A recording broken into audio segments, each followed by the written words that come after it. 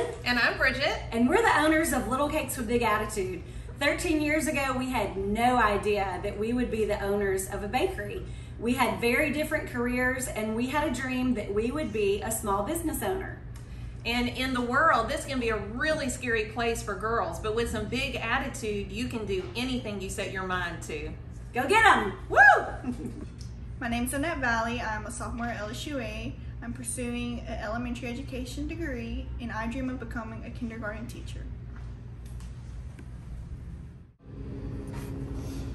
Hi, my name is Mackenzie Brown, and I'm currently attending Northwestern State University where I'm pursuing my Bachelor's of Nursing. After I graduate, I hope to get my master's degree and dream of becoming a nurse practitioner.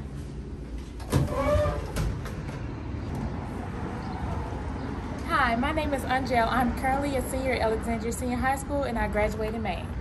In the fall, I plan on attending UL Lafayette to major in education and one day dream of becoming a junior high teacher.